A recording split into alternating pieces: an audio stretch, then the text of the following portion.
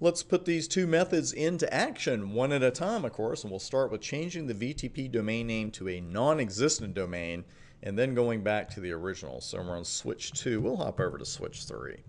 We'll run show VTP status, and you see the config revision number is 12. Now in this case, when we do these two things, when we reset it to 0 and then rejoin the domain each time, the config revision number should end up being 12. Because when it gets an add from 2 basically saying here's all the VLANs, the switch will not increment its own CRN at that point. So let's go ahead first off and get it set down to 0 because it's not officially a change, it's more of it's another advertisement type. So let's try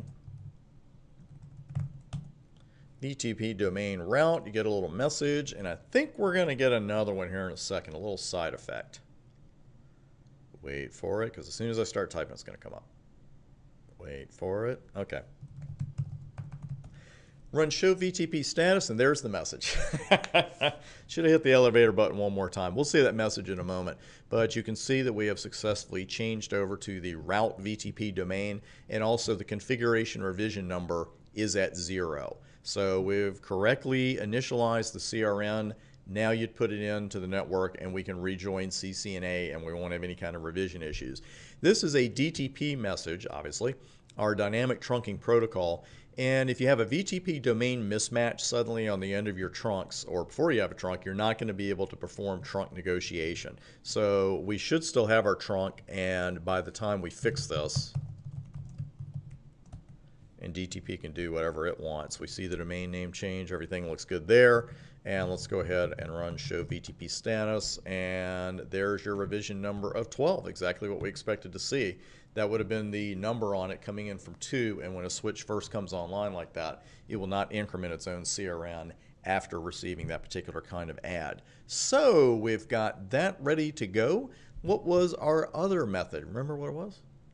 Yeah, setting it to transparent mode. Good idea to know both of these. You know, change it to a non-existent domain, not just another one in the same network, but a non-existent domain, and change it back to the original. Now let's try change VTP mode from server to transparent and then back to server.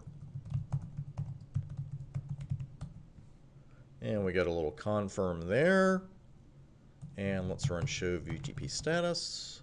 And we can see that it is indeed at 0. So let's go ahead and set it back.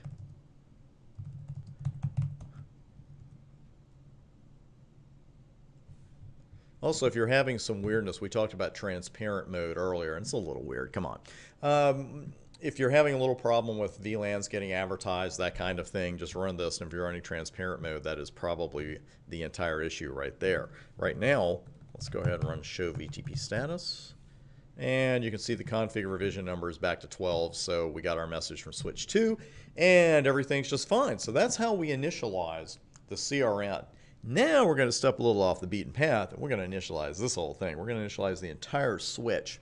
And one particular file. Actually, you know what? Tell you what I'm going to do. Write erase. Okay? That's how we erase the config. And it even says erasing the NVRAM file system. We'll remove all configuration files. That's where our StarUp file is. Do I want to continue? And confirm is in those brackets. So if I hit enter right now, it'll accept that default answer. And it's complete. And now I'm going to reload it. And we're good to go. So let me go ahead and pause the video, and I'm going to wait for it to reload, and it'll come back up, and it should be in startup mode. And here we are. Now I want to show you around a little bit in the boot process. A couple things is we don't reload switches a whole lot. Obviously we don't need to look at all that. But you can see the flash file there at the top, and it's going to name what file you're uncompressing and installed just now. That's what all those @ signs are. And those power on self tests we talked about in another section. Sorry about that. You can see a couple of them named here.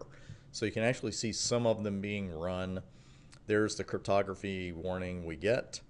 And at the very bottom of all this, by golly, are one prompt after another to go into setup mode, which I don't want to do. So I'm going to go ahead and just say no to that. And how are those VLANs still there? Oh, how are these VLANs still there? I did a write erase. I got rid of them, I thought. And, the whole startup config file is gone. If we run a, show run right now, what are we going to see? We're going to see all the defaults. I mean, everything we might have had on here, is gone. And yet the VLANs survive. There they are. How did that happen? Well, here's how it happened. This little file right here called vlan.dat. It's even fun to say, vlan.dat. Well, that's the file that actually has, as you'd expect just from the name, all of the VLAN information in it. So we're looking at that, and I mean, we even got the time screwed up. We're back in 1993. We're not getting our time from anywhere. We erased everything, man. But we still got these VLANs because we still have this file. If you're truly initializing a switch, to get rid of everything in non-volatile RAM, run write erase. But then you got to get rid of this file, or otherwise your old VLANs are still going to be there. It'll mess you up the first time you see it. So how do we do that? Well, we'll do a write erase again, just for fun. And you see the little confirm you get there. Initialize the geometry of NVRAM. I love that phrase. So we've got that. Now how do we get rid of this file? Well, you think it's easy because it's the delete command, but you got to be careful about how you accept their prompts. And it's just delete vlan.dat.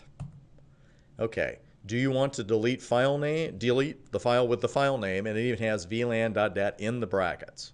So you hit that, and then it's going to say, do you want to delete /vlan.dat?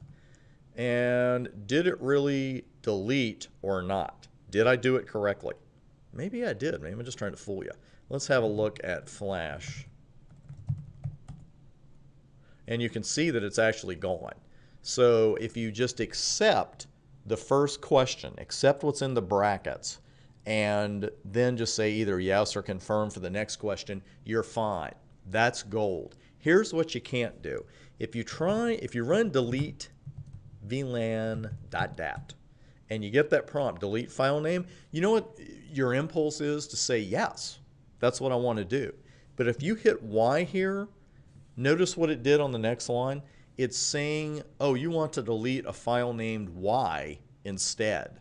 So for the love of heaven, or whatever you want to love, don't answer Y to this first question. Because if you do, again, it makes the assumption, hey, that person is trying to delete a file named Y. Instead, when you do delete vlan.dat, just accept the first prompt, and then you can say yes to the second one if you want to. Okay? And you see what happens when you do that. If you try to delete a file named Y, you're going to get this message. And the first thing you see, it's like, wait a minute, I was trying to get rid of vlan.dat. Again, just don't answer that first question with yes, and you'll be fine. Now let's do a reload, not a reloady, that's Ned Flanders. And we will confirm, and I will pause the video, and we'll come back when it's done. And we're back at the ranch. We see that we're being prompted for that dialog. We don't want to have that. And now we run show VLAN brief. The VLANs are gone. So you just got to get rid of that vlan.dat file if you really want to initialize a switch and get rid of the VLANs. Just be careful how you delete it. Coming up next, we're going to talk about these versions. We've seen versions, we've got two switches that run versions 1 through 3, another switch that runs versions 1 and 2. We're going to talk about why you should care, and then we'll talk about some passwords as well to handle with those versions, and that is all coming up next.